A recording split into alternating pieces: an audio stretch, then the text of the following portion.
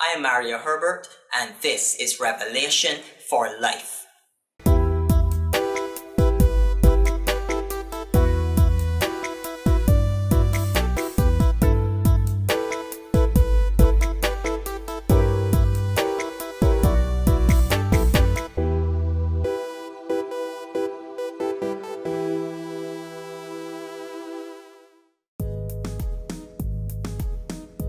Psalm 29 tells us a lot about the voice of the Lord and what it does. If you look at verse 4 says, "The voice of the Lord is powerful. The voice of the Lord is full of majesty." Verse 5 says, "The voice of the Lord breaketh the cedars. Yea, the Lord breaketh the cedars of Lebanon." There is power contained in just His voice. The cedars of Lebanon are nothing easy to break, but God does it with just His voice. His voice is powerful. It is full of majesty. It is able to shatter great trees with just an utterance. This is the voice of the God that we serve. Verse 7 says, "The voice of the Lord divideth the flames of fire." Verse 8 says, "The voice of the Lord shaketh the wilderness. The Lord shaketh the wilderness of Kadesh." Verse 9 says, "The voice of the Lord maketh the hinds to calve, and discovereth the forest. And in His temple doth everyone speak of His glory." Just with His voice, He can divide the fires around me. He can shake the wilderness around me. He can take me from wilderness to forest. He can even make birth to occur just with His voice. This is the voice of the Lord. This is the voice of the God that we serve. Verse 3 says, "The voice of the Lord is upon the waters. The God of glory thundereth. The Lord is upon many waters." Even the seas in all their turbulence and storms are at the command of the voice of the Lord. Just as Jesus calmed the sea around the disciples, the Lord can calm the storms around you with just His voice. This is the voice of the God that we serve. Saints, this voice is at our disposal. This voice is speaking into our situations. If we would only tune our ears to heaven to hear what the voice of the Lord is saying, we would have no fear whatsoever. Psalm 85 and verse 8 says, "I will hear what God the Lord will speak, for He will speak peace unto His people and to His saints." Oh my, I want to repeat that again. "I will hear what God the Lord will speak, for He will speak peace unto His people and to His saints. But let them not turn again to folly." We often speak of fixing our eyes to heaven, but what about our ears? What about our ears? Keep your ears to heaven to receive the peace which God speaks. Jesus is the Prince of Peace. What is spoken from heaven, it will always put you at peace. Tune out the folly around you and just tune your ears to heaven.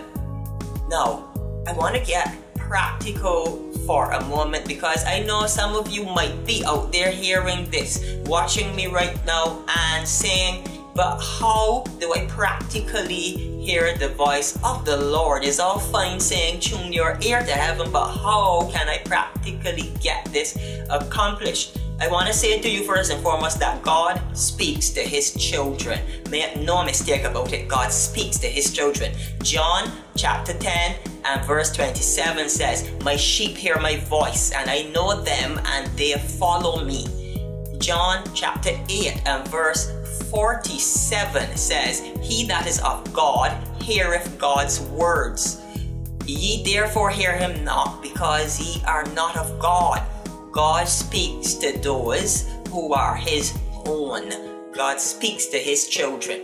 Let's get that settled first and foremost. Now, next thing, God speaks to us through His Holy Spirit who lives within us. John chapter 16 verse 13 says, "But when He, the Spirit of truth, comes, He will guide you into all the truth." He will not speak on his own. He will speak only that which he hears, and he will tell you what is yet to come. This is the Holy Spirit. The Holy Spirit whom Christ sent when he left as a comforter and a helper for us. He lives within us, and he is who God speaks through. He is how God gets his word to us. I want to say to you also, and make no mistake about this, that God is willing to speak. We just have to ask and listen in faith that he is willing to speak, and he will do it. Jeremiah 33 and verse 3 says, "Call unto me, and I will answer thee, and show thee great and mighty things which thou knowest not." This is God speaking. This is the God that is incapable of lying. He's saying, "Call unto me, and I will answer." God is willing to speak. If you call unto him, it is a given. God is going to answer. You just need to have the faith to listen for the answer. Now I know that somebody out there is probably asking, okay, but how can I be sure the voice I'm hearing is really God? Well, first and foremost, I want to say to you that like anything else in life, you have to practice it to get better at it.